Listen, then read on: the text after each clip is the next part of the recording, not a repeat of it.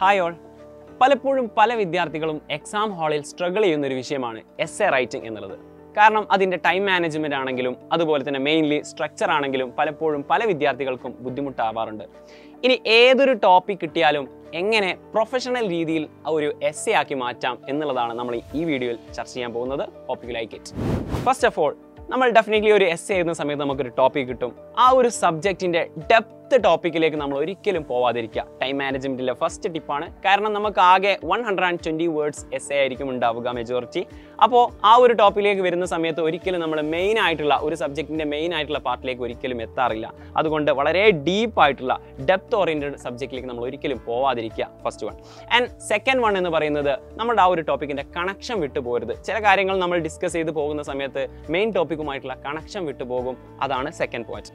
And third one, മൂന്നാമത്തെ കാര്യം എന്ന് പറയുന്നത് ഡെഫിനറ്റ്ലി ഇതൊരു എസ്സേ ആണെന്നുള്ള കാര്യം ഡെഫിനറ്റ്ലി നമ്മുടെ മൈൻഡിൽ ഉണ്ടായിരിക്കണം. ഒരിക്കലും ഇത് ആർട്ടിക്കിൾ അല്ല. ആർട്ടിക്കിൾ ആകുന്ന സമയത്ത് നമുക്ക് ഏതൊരു സബ്ജക്റ്റിൻ്റെയും അഡ്വാൻറ്റേജസ് അതുപോലെ തന്നെ ഡിസഡ്വാൻറ്റേജസ് രണ്ട് തലത്തിലുള്ള കാര്യങ്ങൾ നമ്മൾ ഡിസ്കസ് ചെയ്യാം. പക്ഷേ എസ്സേ ആവുന്ന സമയത്ത് നമ്മുടെ പോയിന്റ് ഓഫ് വ്യൂ എന്താണെന്നതിനനുസരിച്ചായിരിക്കണം നമ്മുടെ ടോപ്പിക് ഡെവലപ്പ് ചെയ്യേണ്ടത്. ഇനി നമ്മൾ പറയാൻ പോകുന്നത് ആക്ച്വലി അതിൻ്റെ സ്ട്രക്ചർ പാർട്ടിലേക്കാണ്.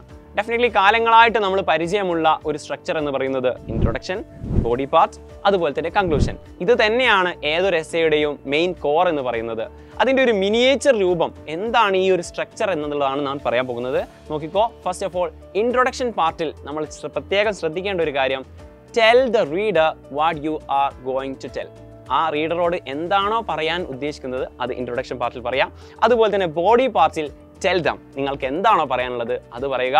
അതുപോലെ തന്നെ കൺക്ലൂഷനിൽ tell them what you told, നിങ്ങൾ എന്താണോ ഓൾറെഡി അവരോട് പറഞ്ഞത് അതാണ് ആക്ച്വലി കൺക്ലൂഡ് പാർട്ടിൽ വേണ്ടത്. ഇതാണ് നമ്മുടെ ആ ഒരു കംപ്ലീറ്റ് സ്ട്രക്ചറിൻ്റെ മിനിയേച്ചർ രൂപം. ഇത് മൈൻഡിൽ ഉണ്ടായിരിക്കുക. ഇനി ഓരോന്നും നമ്മൾ ഡിഫൈൻ ചെയ്യുകയാണ്. First of all, introduction part. Introduction പാർട്ടിൽ എന്താണ് ഉൾക്കൊള്ളിക്കേണ്ടത് നമ്മൾ ഓൾറെഡി പറഞ്ഞു. എന്താണ് റീഡറോട് പറയാനുള്ളത് എന്നുള്ളത് ജസ്റ്റ് അതിൽ ആഡ് ചെയ്യുമ്പോഴേക്കും ഏകദേശം ഇൻട്രൊഡക്ഷൻ പാർട്ട് കംപ്ലീറ്റ് ആവുന്നതാണ്. അത് നിങ്ങൾക്ക് കിട്ടാനുള്ള ഒരു ഏറ്റവും നല്ലൊരു ഐഡിയ, ഒരു ടിപ്പ് എന്ന് പറയുന്നത് ഡെഫിനറ്റ്ലി വാട്ട് ആൻഡ് വൈ. ഈ രണ്ട് ക്വസ്റ്റ്യൻ്റെയും ആൻസർ നൽകുന്നതോട് കൂടിയിട്ട് ഏകദേശം 90% ഓഫ് ഇൻട്രൊഡക്ഷൻ കംപ്ലീറ്റ് ആവുകയാണ്. പ്ലസ് നിങ്ങൾക്ക് അതിനുള്ള ഒരു ഐഡിയ എന്ന് പറയുന്നത് ഡെഫിനറ്റ്ലി നിങ്ങളുടെ ക്വസ്റ്റ്യൻ കിട്ടിയിട്ടുണ്ടാവുമല്ലോ. ഏതെങ്കിലും ഒരു ടോപ്പിക് ആയിരിക്കുമല്ലോ നിങ്ങൾ എസ്സേക്ക് വേണ്ടി സെലക്ട് ചെയ്തിട്ടുണ്ടാവുക. ആ ഒരു ടോപ്പിക് തന്നെ നിങ്ങളുടേതായ ലാംഗ്വേജിൽ ജസ്റ്റ് ഒന്ന് മോഡിഫിക്കേഷൻ വരുത്തിയിട്ട് റീറൈറ്റ് ചെയ്യുമ്പോഴേക്കും അതിൻ്റെ ഇൻട്രൊഡക്ഷൻ പാർട്ട് കംപ്ലീറ്റ് ആവുകയാണ്. ആ ഇൻട്രൊഡക്ഷൻ കംപ്ലീറ്റ് ആയതിനു ശേഷം just put off your pen down and think about the body part.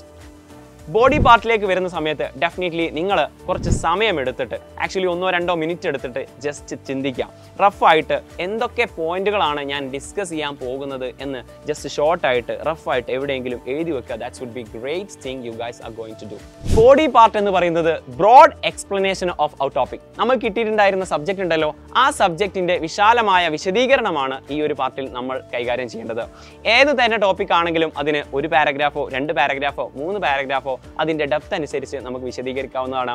ഏതൊരു പാരഗ്രാഫ് എടുക്കുകയാണെങ്കിലും അതിന് 4 സ്റ്റെപ്പുകൾ ഉണ്ടായിരിക്കും. ആ സ്റ്റെപ്പ് ഒരിക്കലും വിട്ടുപോകരുത്. We have to follow that 4 steps. First step എന്നുള്ളത് ആക്ച്വലി നിങ്ങളുടെ ഐഡിയ. ഏതൊരു ടോപ്പിക് ആണെങ്കിലും നിങ്ങൾ പറയാൻ ഉദ്ദേശിക്കുന്ന ഐഡിയ ഉണ്ടാവുമല്ലോ, ആ ഐഡിയ എടുക്കുക. Next step the reason. ആ ഒരു ഐഡിയക്കുള്ള റീസൺ, അതിനൊരു വാലിഡ് ആയിട്ടുള്ള റീസൺ ഉണ്ടായിരിക്കും. നെക്സ്റ്റ് വണ്ണും ദ വാലിഡ് റീസൺ. 2 റീസണുകൾ നിങ്ങൾ അവിടെ കൊടുക്കണം. And summarise. ഈ ഒരു രീതിയിലായിരിക്കണം ഓരോ പാരഗ്രാഫും നമ്മൾ എന്താക്കണം, ഇത്രയും കാര്യങ്ങൾ ശ്രദ്ധിക്കുക. Definitely that would be A great essay. And the last part is conclusion. Yes, കൺക്ലൂഷനെ പറ്റിയാണ് നമ്മൾ പറയാൻ പോകുന്നത്. കൺക്ലൂഷൻ നമ്മൾ ഓൾറെഡി പറഞ്ഞു. കൺക്ലൂഷനിൽ നമ്മൾ എന്താണോ ഡിസ്കസ് ചെയ്തത് അതായിരിക്കും ഇവിടെ പറയേണ്ടത്. ഏതൊരു ഇൻട്രൊഡക്ഷൻ പാർട്ടിൽ നമ്മൾ സ്റ്റാർട്ട് ചെയ്യുക എങ്ങനെയാണ്, I will discuss in this essay എന്നായിരിക്കും സ്റ്റാർട്ട് ചെയ്യുക. പക്ഷെ നമ്മൾ കൺക്ലൂഷനിൽ തുടങ്ങുന്ന സമയത്ത് I discussed in this essay എന്ന് പറഞ്ഞിട്ടായിരിക്കും സ്റ്റാർട്ട് ചെയ്യാം. ഓക്കെ, ഈ ഒരു പോയിന്റ് ഒരിക്കലും മറന്നു പോകരുത്. എന്താണോ നമ്മൾ ഇതുവരെ ഡിസ്കസ് ചെയ്തത് അതിൻ്റെ ഒരു ആകെത്തുകയായിരിക്കും കൺക്ലൂഷനിൽ ഉണ്ടാവുക. മാത്രമല്ല നിങ്ങളുടെ ഒപ്പീനിയൻ എഴുതി വെക്കാൻ പറ്റുന്ന ബെസ്റ്റ് പ്ലേസ് ആണ് ആക്ച്വലി കൺക്ലൂഷൻ എന്ന് പറയുന്നത്. ഇത്രയും നമ്മൾ ഡിസ്കസ് ചെയ്തതിൽ നിങ്ങളുടെ ഒരു പോയിന്റ് ഓഫ് വ്യൂ എന്താണുള്ളത് നമ്മൾ ആക്ച്വലി കൺക്ലൂഷനിൽ എഴുതി കൊടുക്കണം. അതുപോലെ തന്നെ ഈ ഒരു ടോപ്പിക് ഓറിയന്റഡ് ആയിട്ട് നിങ്ങൾക്ക് എന്തെങ്കിലും വാർണിംഗ് കൊടുക്കാനുണ്ടെങ്കിൽ അതും ഈ ഒരു കൺക്ലൂഷൻ പാർട്ടിൽ ഉൾപ്പെടുത്തേണ്ടതുണ്ട്. അതുപോലെ തന്നെ എന്തെങ്കിലും പ്രോബ്ലം ഓറിയന്റഡ് ആയിട്ടുള്ള സബ്ജക്റ്റ് ആണ് നിങ്ങൾക്ക് കിട്ടിയിട്ടുള്ളതെങ്കിൽ അതിൻ്റെ ഒരു സൊല്യൂഷനും കൂടി നമ്മൾ കൺക്ലൂഷൻ പാർട്ടിൽ എഴുതുന്നതോട് കൂടിയിട്ട് നമ്മുടെ എസ്സേ കംപ്ലീറ്റ് ആയിട്ടുണ്ട്. അതുപോലെ തന്നെ മറക്കാൻ പറ്റാത്ത ഒരു കാര്യം എന്ന് പറയുന്നത് ഈ ഒരു എസ്സേയും ആർട്ടിക്കിളും തമ്മിലുള്ള വ്യത്യാസമാണ്. അതൊരിക്കലും മാറിപ്പോകരുത്.